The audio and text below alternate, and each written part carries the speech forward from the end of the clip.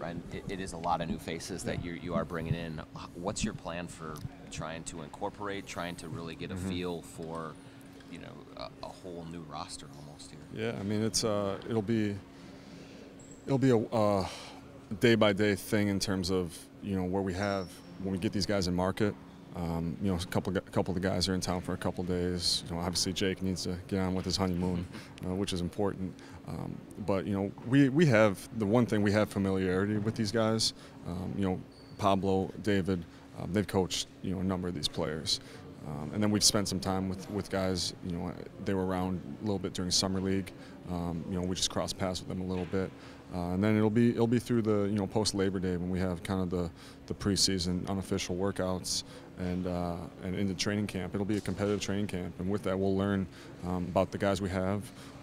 We have an idea of the way we want to play, and coaches are diving into things. A lot of these guys had smaller roles in other places and potentially bigger roles here. How do you kind of try to project what you think a player is capable of, even if you've only seen it in smaller doses? Yeah, and I don't even know if I'd put a I'd put a cap on what small role, big role on certain guys. One thing I like about these individuals is you can go down the list. I mean, Jordan, his versatility defensively, that's something that we need. Jake, he's a guy who just fits in around Carl, where he's an active cutter. We look forward to him shooting the three consistently. Same with Travion.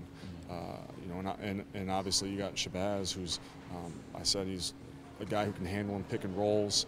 He played within a system where the floor was open, the court was spaced.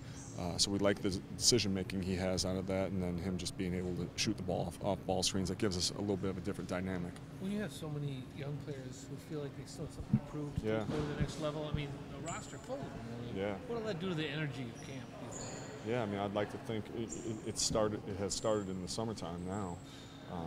But, it being a competitive camp, because I've made it clear that, minutes aren't going to be promised in June or July. That'll be ironed out in training camp when we do get competitive, and which these guys are, hungry to prove something, and we meant what we said. Where these guys we've had a number of conversations with them about that. Do you see a 9-man rotation pretty much every game, with it being like a different 7, 8, 9, or do you see a fairly chronic 10 and 11 man rotation? It's what I lean to is, and that's something actually we're studying right now as a group, is between 9 and 10. But I think as people saw, I'm not opposed to trying something different too if something's not working. I think that's what preseason's for in a lot of ways. But I mean, my hope would be that 15 guys all play unbelievably through training camp. And then we have 15 guys that we could play out there to make our jobs tougher. But things usually iron themselves out. The other thing, balance-wise, matching up with another team and trying to establish your own identity and style, how do you fall on that in terms of if your own identity and style gets your ass kicked a couple of games, does that you stay with it just to learn it? I know what you're saying, and I think you're probably talking about the fact that if we play small at the 4, and it's a team that has like a bigger Memphis 4, and right they're able to rebound the ball. Do we panic and do we just go away from a Covington at the 4, or one of those guys, for example, a Layman at the 4? My thought is no. I think this is big for us to establish our identity. Now that can change. It's fluid, obviously. You get competitive and you want to win, but I think it's very important to establish our identity. And not just thinking about this year, but thinking about 2, 3, 4, 5 years from now, where we find how we want to play. We have a good feel right now. We have a great vision on things, and then we can implement that moving forward. Does Jordan kind of give you that hybrid power forward where he can switch everything defensively and whatnot, but at the same time you're not small and he's a pretty good rebounder as well? Yeah, he does, and that was one of the things that early on he and I talked about, and because I asked him, I've asked all these guys, what's your most comfortable pick and roll coverage? Because I think it's important that if these guys can articulate, how they feel in terms of guarding ball screens.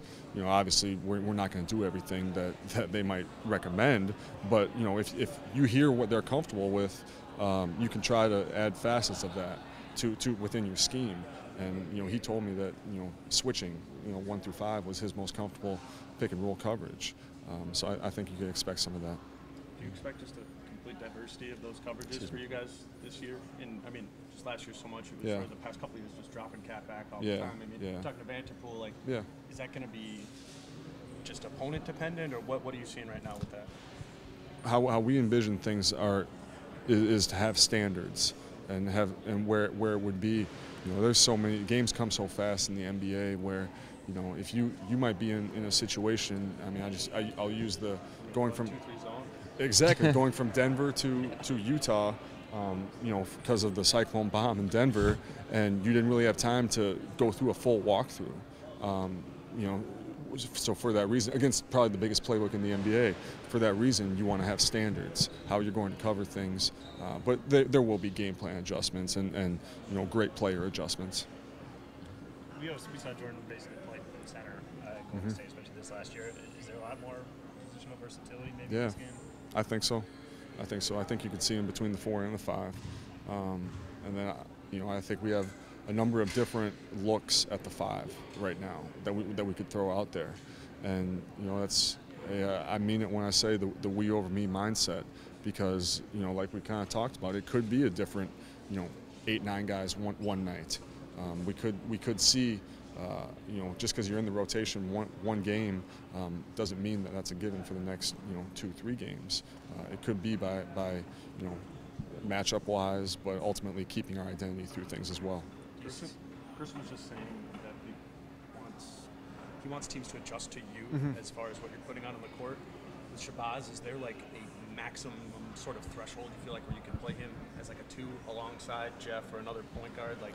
Because he had success in other places, but it wasn't necessarily a lot as a team. And that with that we do want, like we said, we want to establish our identity, how we want to play, and having Covington, a guy like that, playing the 4, he that could be a tough guard for like a Memphis or a team that might be playing bigger guys with things, but it can go the same way along the perimeter.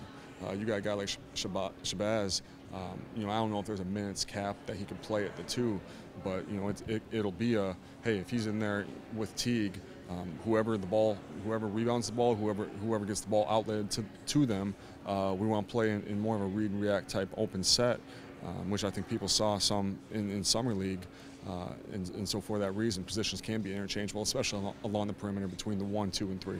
Center where you see maybe having the most competition, because if you've got Carl there and then you've got Jordan playing some and Gorgie and Noah, that's not that big. I think there will be a lot of competition there. It could be with the 4 as well.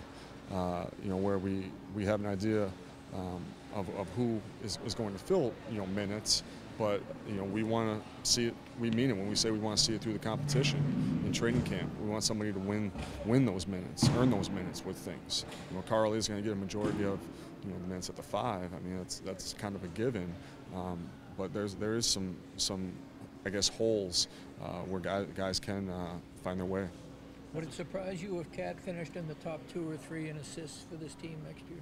Yeah, I mean, I look for him to make a jump in terms of, and that's something we spoke a lot about, trying to move him around and have him be at the top of the key more, where his usage isn't so high in terms of how he's getting his shots. He still needs the ball in the post, early post ups, things like that, rim runs.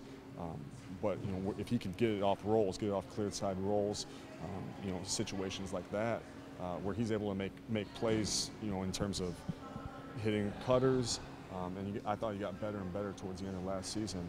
I expect him to make a jump in terms of his playmaking.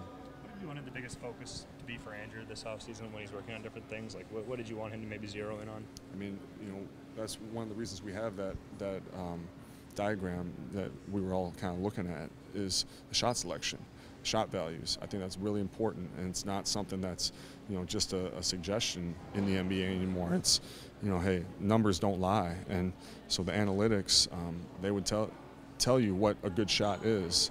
I say that where there's some situations where you don't want to take away a player's feel, but ultimately you want to make sure that, and that's something we look forward to doing. We did in summer league, where we graded each player's shot each game. So they had, okay, was this an A, B, C, D, F, basically, where you can grade it out. And so that's something that we're going to focus a lot on within our offense. Ryan, you and Kirsten have both kind of alluded to Covington at the 4. Is that kind of the operating assumption that he's going to be starting there? I wouldn't say it's the assumption. I'd say there's a strong possibility.